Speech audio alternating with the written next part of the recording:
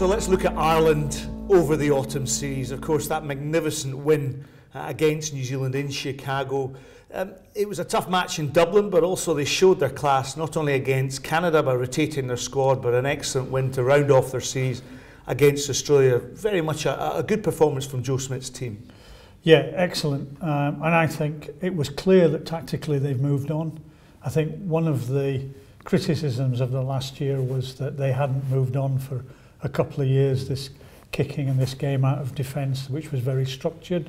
And I think they showed against the All Blacks in particular and against Australia that they've opened up their attacking play.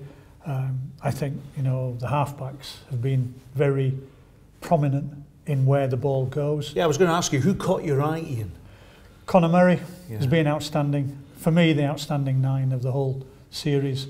The Irish midfield, Paddy Jackson coming in for Sexton, I think without a change, you know, in blink.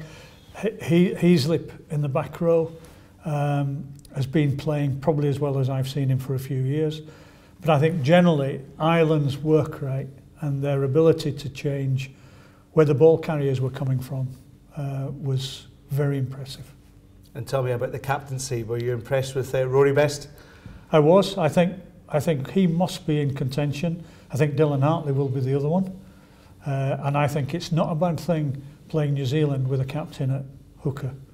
So in the middle of things, I think those two, must be not inked in, but certainly high on the list when Warren Gatland looks at his captain. Sounds as though it's about an 8 or 9 or 10, 8 out of 9 or 10 for Ireland. Looking good for the Six Nations? Yes, I think it'll be a threat. I think starting here at Murrayfield, it's going to be a great challenge for Scotland. But yes, I think very good shape.